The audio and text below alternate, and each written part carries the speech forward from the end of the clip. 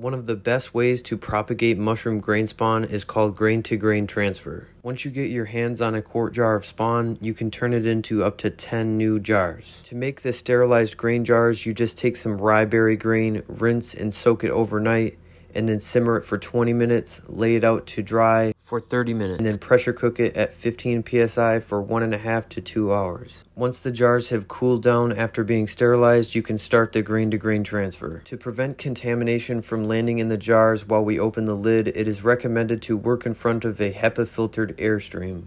All the jars were wiped down with isopropyl alcohol, and gloves and a mask is worn during the process. After you have poured all of the colonized grain into each of the receiving jars, they are incubated at 75 degrees Fahrenheit for about 2 weeks. This process can be repeated about 10 times before the mycelium ages and degrades because of over-replication. Always keep a master grain jar in the fridge.